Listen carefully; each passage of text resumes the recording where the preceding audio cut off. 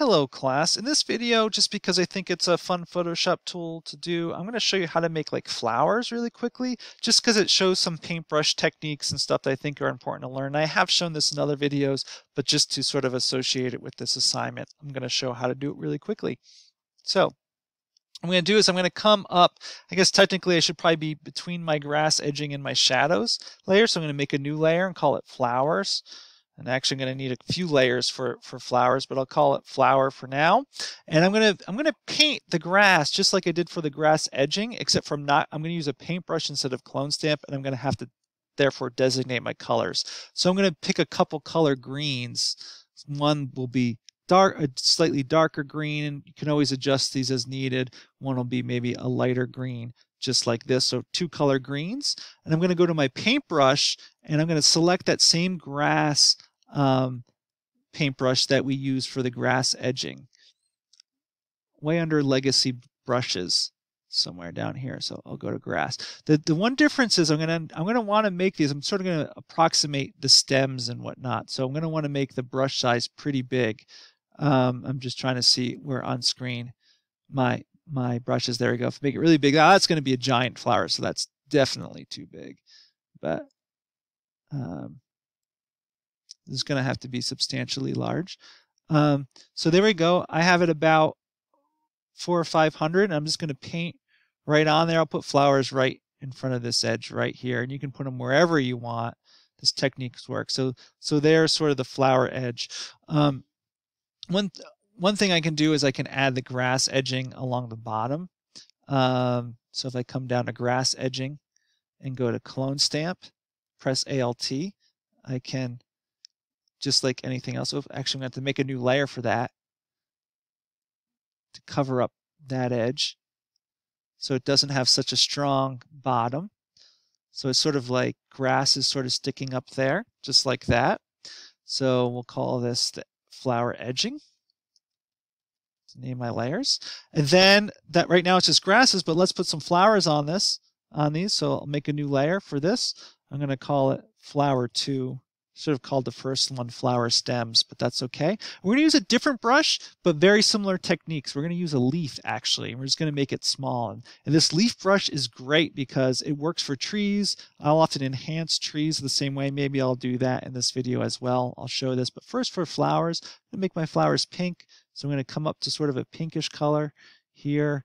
And I want it's going to have some variation to it. So I'm going to also make a lighter version of that pink, just like this. I'm going to come up to my paintbrushes, and again, because they're going to be so small, you just need approximately the right shape.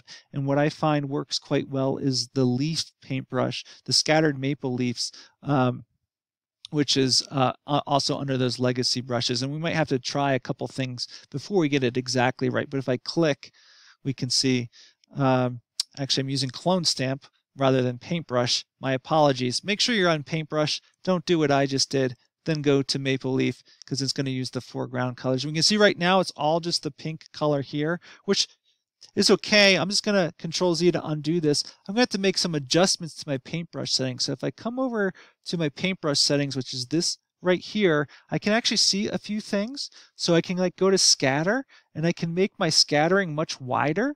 So you can see when I do that, it's going to put the flowers much further apart. Now that's probably too wide in that case, but it's a good example. In fact, I don't even mind that one, but I'm going to turn this down a little bit. And I want to go to color dynamics. I want to do foreground background jitter. That's going to allow it to go from the darker pink to the lighter pink. So I'm just going to like sort of click, just very lightly, click and let go a bunch of times just to sort of plop on some flowers just like that. And if I want to get real fancy, I might come back and maybe set this to yellow.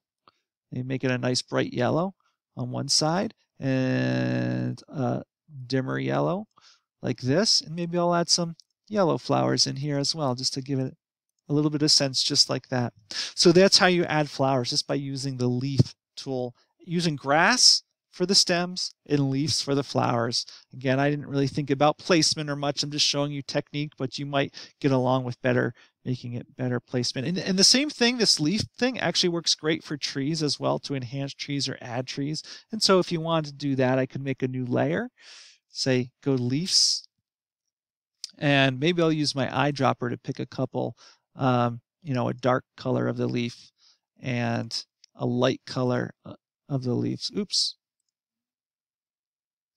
Let's get a light color over here. There we go. Dark and light color of my leaf. Select my paintbrush. Make sure I've gotten leaf. Now in this case, I'm probably going to have to make the size a little bit larger. And I can paint on leaves. Maybe you want to, in this case, making a bit highlighted. But if I want to extend this tree out, I can do that just like that. It works pretty well. I think it even enhances a little bit. I can paint it over here. Let's give it a little more life. In fact, if I'm in the foreground, I should make my paintbrush a little bit larger. It's okay, I can just go and copy it over. It doesn't need to be perfect. Just like this. And then if I want to adjust the colors a little bit, just image, adjust. I'll go to levels because I think I need to just make it darker. Made it a little bit too bright maybe. Just like this. And I've just added some trees. In fact, I could even come and say maybe, let me undo that. Maybe I want to come and add a new tree without doing the whole tree. So what I'm going to do is come under a tree, make a new layer, call it tree 4. Make sure it's under all the building layers, and I could start to paint a new tree back here. Now this tree is the leaves are a little big probably. I should have made it a little smaller, but there's a tree back here. Maybe there's one popping out along the side. I'm going to make the brush size smaller to do this.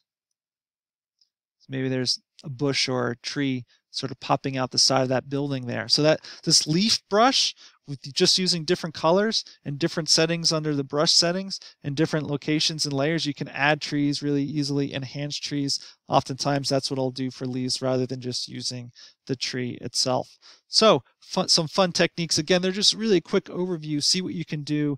Make your drawing look better than mine. That is your goal for the assignment. I just need to show you the techniques, experiment, have fun, see what you can do.